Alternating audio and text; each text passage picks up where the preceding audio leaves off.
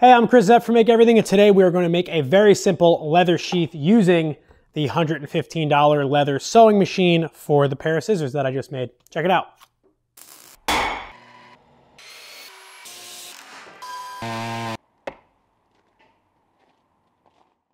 All right, so if you watched my most recent video, I made this pair of scissors. Now, they're pretty sharp on the very end, so I want to make a little sheath for them. And I'm going to use the hand crank $100 leather sewing machine that I spoke about in a video a couple years ago. Now, I'm going to do this kind of like free form. I'm not really going to do too much planning beforehand. And I'm going to show you how I would go about making a sheath for these scissors using that hand crank sewing machine. So starting out, I've got some 6-ounce veg tan leather and I've got the scissors in question here. So the shape that I want to make is sort of like a pyramid shape. So I am going to sketch right onto the leather, and this would be actually the back side, the inside of the sheath, so I can draw on this with pencil and I won't ever really see those marks again. And I want to kind of come up on the sides and have an area, you know, at the tip for maybe even a grommet. And I'm just basically going to sketch around these scissors. I want the pouch to kind of end maybe like right around here and come up on an angle. This will be my center line that I'll bring all the way up, and then it'll end up top with some belt loops up here. So I can sort of just sketch a line across, sketch some lines up the sides here, and then I will draw a line straight down the middle for my angle. Now I want the angles coming off the bottom to be the same, so I'll make sure that I kind of make this thing symmetrical. I think that should be good. I can make this bottom a 1/2 inch, and then I can draw some lines up from there. And then we'll come up the sides here for the top of the sheath. So now I like to cut my leather out just with like a box cutter, and now we can go ahead and cut this back section off.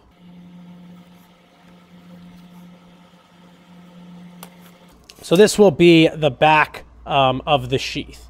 Now I'm going to put some belt loop lines in this, some cut lines, so that it can fit on a belt, but we'll do that later. And now I'm going to actually use this as a template for the top section.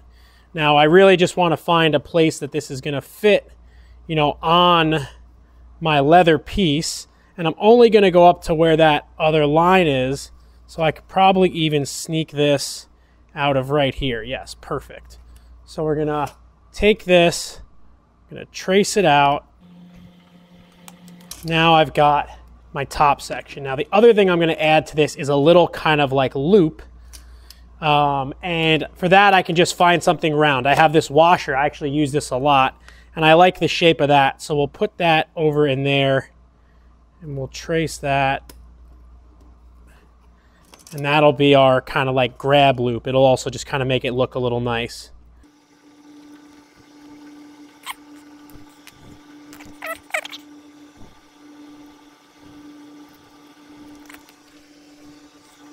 So now I've got my two sections cut out. So to glue these together, I'm going to use this little kind of scuffing tool, and I'm going to scuff the back section. And since I'm gluing to the back of this leather, I won't need to do anything to it. Now I'm going to use this water-based glue, and I'm going to apply it to here. Then I'm going to put the pieces together, put some weight on it, and let it sit for a little bit before I stitch it. Now the key thing here is don't get any of this glue on your fingers, because if you do and you get some of it on the leather, it will never come off. And you don't need a lot of this because it's going to spread out under the pressure. And this is Aqualim 315. I'll put a link to this glue in the description of the video. I like to give it a little tap. And then we'll put some weight on it and let it sit for a little while.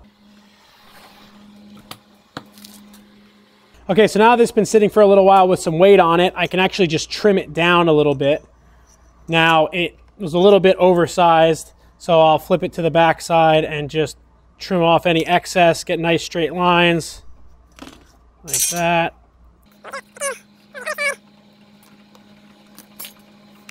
So now we're in pretty good shape, looks pretty good, and we're gonna have our cuts up here. But first, before we do that, we are going to stitch it, and that's where the hand crank sewing machine is gonna come into play. Ignore the messy desk. All right, so you may recognize this. This is the hand crank leather sewing machine. I did a video on this a couple of years ago, and lots of people bought them, and lots of people asked me questions about them, and I still use mine all the time. Now, there's a little kind of nuance to it, and you have to sort of understand how to use it in order to get good results out of it, but I do use it for stitching leather. It's easily going to stitch through these 2 layers of leather.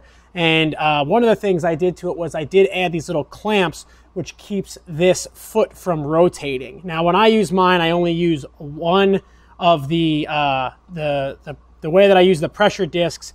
There is a good amount of tension, and I wound up getting really good results. I'll put a link in the description on what needle I use and what thread that I use, and we're going to stitch this up. So I like to put a line, which is going to dictate where my stitches are going to go on my actual piece, because otherwise it's really easy to kind of run off, you know, kind of wild.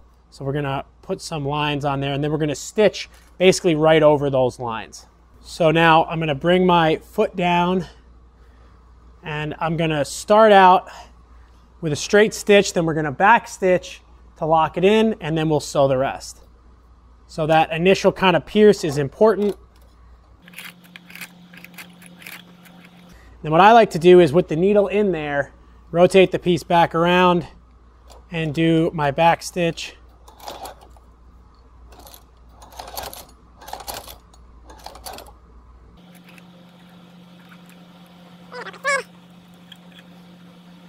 So I broke my thread.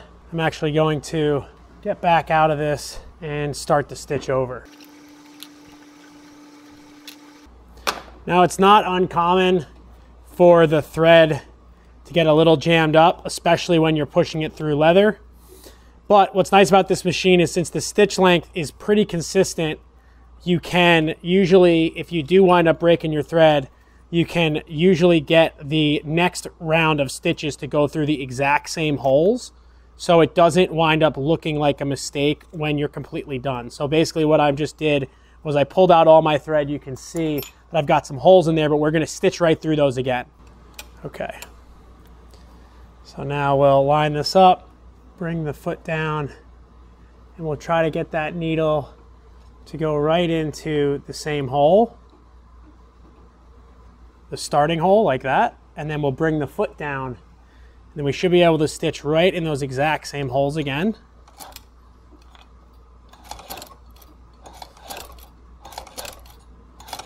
Exactly.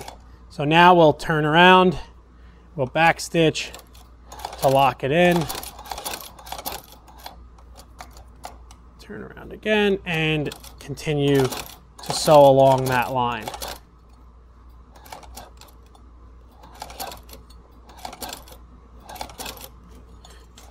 Now with this machine, the faster you go and the more momentum the needle has, the better the machine will operate, which can be a little counterintuitive because you're trying to sew very consistently, so moving fast can be hard. And I did do a video where I put a motor on one of these, but I actually choose not to use the motor because I found that it can be a little too fast. I'm actually going to just move a little bit and jump a stitch. And I like actually hand cranking it. So the motor is cool, but I prefer to hand crank when I can, especially something for this short. Back stitch here.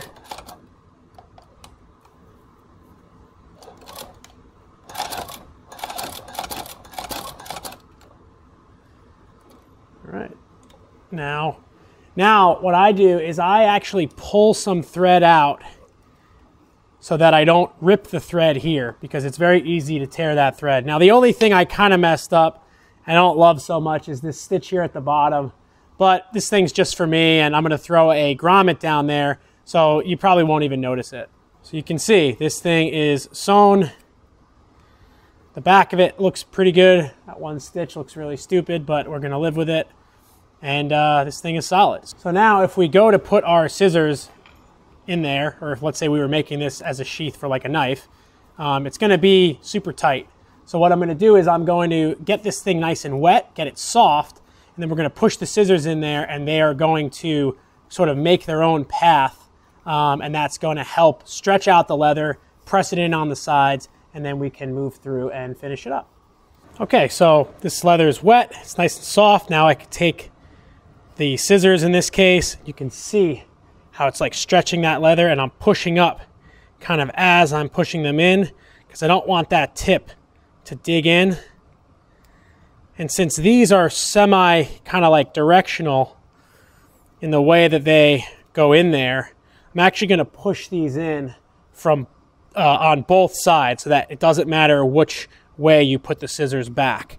And the thing I want to do here is I want to be pushing them down against a flat surface. So I'm really only stretching that top piece of leather. We'll put them in the other way. Just going to open things up a little bit in the other direction. And again, just pushing down towards the flat table to really stretch just the top there.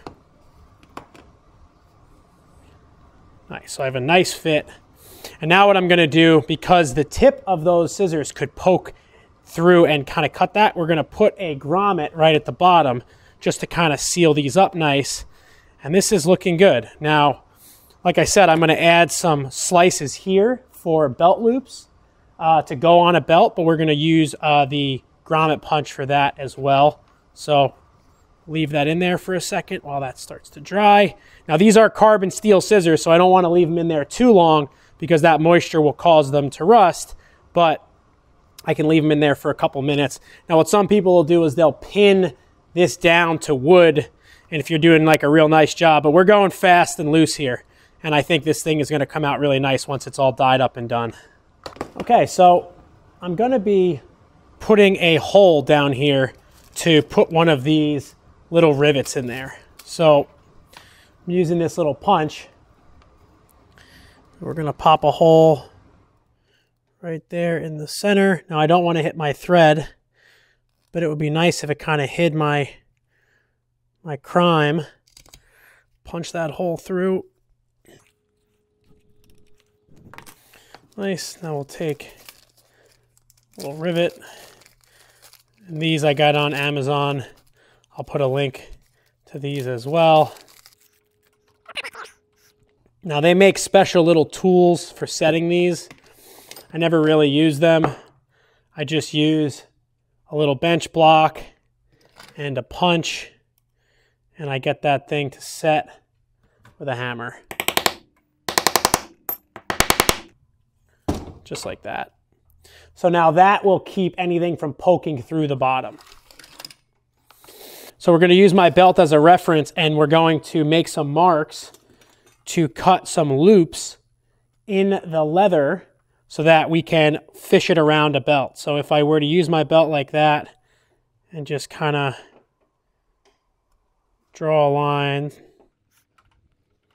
it's the edges of my belt. Now I can take my pencil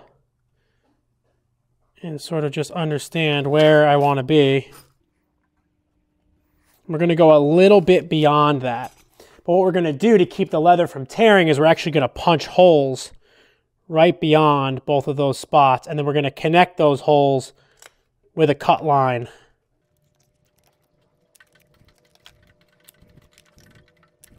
So now we'll take the knife and we'll connect those dots. You want to be careful not to go past your little holes that you just made.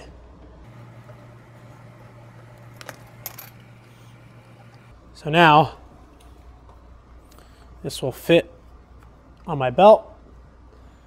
My scissors will fit in it. And that's looking pretty good. So we'll clean up the corners. We'll let it dry for a little bit, and then we're gonna dye it. Okay, so I gave this some time to dry, and now we are going to dye it with this light brown leather dye. And in my experience, it's actually okay if it's a little bit wet. It's gonna hold the dye the same. So clip off this bottom corner a little bit, try to kind of clean that up. And in order to kind of clean up these edges, you can use sandpaper, you can use a belt grinder, whatever, but we're gonna kind of leave it like this. We'll take a little dyeing brush and coat this thing. So I go right over the thread and I go right over the rivet because the dye is not going to stick to the rivet and the thread is already black. So if you had white thread, you'd want to dye all the pieces before you stitch it. Otherwise, the white thread will get dyed whatever color you go. And I try to give it actually a little bit of a kind of streakier look. I like kind of streaking it up and down. I think it gives it a little bit of character. And I'm not going for, you know, this perfect looking thing. I want it to stand out as something that I made for this particular piece. So I give it some little kind of striations and I sort of brush it back and forth. And when it's dry, sometimes it'll hold on to a little bit of that character, and I get a little bit of dye down inside as well, so that when you look in there, you can't see that there's no dye in there.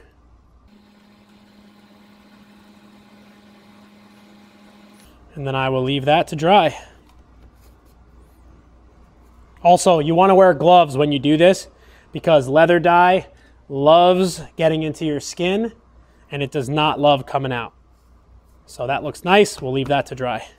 So after giving these a day to dry, they've hardened up, and now that little Allen key screw kind of pops in and locks these in, and you can see how the dye has evened out, and it actually looks kind of nice and distressed where you've got those kind of pressure points on the side. And this thing came out great. I can soften up the leather with a little bit of oil or some kind of boot wax, but once it levels out, really nice little product, super easy to make. All right, that about does it for this video. Like I said, very simple and not even really the proper technique for making a leather sheath. There are tons of great leather workers that have YouTube channels that you should go and check out and learn a little bit more technique. But the point of this video is to show that you don't need a lot to make a leather sheath if you've got one of these leather sewing machines. I mean, I put that rivet in the bottom, but even you could probably avoid that. So it's basically just some leather, a box cutter, and this thing. And I made this sheath in, you know, very little time. The stitching itself took just a couple of minutes. So I get a lot of questions about this thing. I made the video a couple of years ago. It's gotten a lot of views. A lot of people have bought these. And I think a lot of people have had success with them. Some people, though, haven't been able to get them to thread right or haven't been able to get them to work correctly. That's where you kind of have to do a little bit of research, right? There's some tension discs on there. There's different ways to thread the machine. And all in all, I would say that most of these that you would go out and buy work. Most of them come with a little test piece to show that they do stitch. If you're having trouble with it, though, and you bought it from Amazon, you have 30 days to return it. So what I would say is if you get one of these, you bought one and you can't get it to work, return it and try it again. There is a chance that you got it dud, but mine I've had for a couple of years. I've sewn a lot of leather with it. I mean, it just blazed through these two layers, no problem. And I was able to make this, you know, little holder for the scissors so that I could kind of carry them around, not have to worry about them poking through something. So I love having this thing. I use it all the time. And, you know, I wanted to kind of show that it is versatile and show you how you can very easily make a simple leather pocket, little leather sheath without too much effort. So I hope you enjoyed this video. If you have a comment, please leave it down below. Any questions, let me know. I'm going to put links to the thread and the needle that I use because that's a question I get all the time.